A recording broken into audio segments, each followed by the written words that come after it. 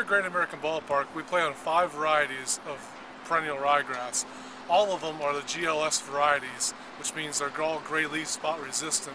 But unfortunately, ryegrasses are also very susceptible to Pythium, brown patch, summer patch, and the rest of the summer diseases that we face.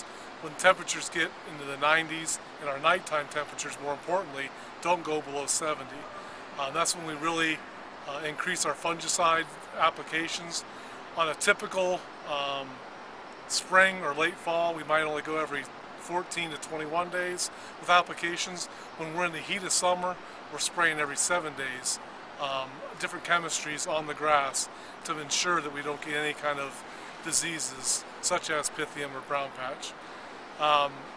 As far as the differences between the bluegrass and the ryegrass really comes back a lot quicker from seed. I can overseed our wear areas, and the ryegrass is literally back up out of the ground in 3 to 4 days. If I try to do that with bluegrass, it's going to take me 14 to 20 days with very little traffic on it before I can really reestablish bluegrass from seed. So in my wear areas, we're going to spread at a rate of about 15 to 20 pounds per thousand ryegrass over all my wear areas constantly during the season, and that way we're constantly bringing in and introducing new grass into those wear areas. Therefore, hopefully those areas will not get too bad and too warm.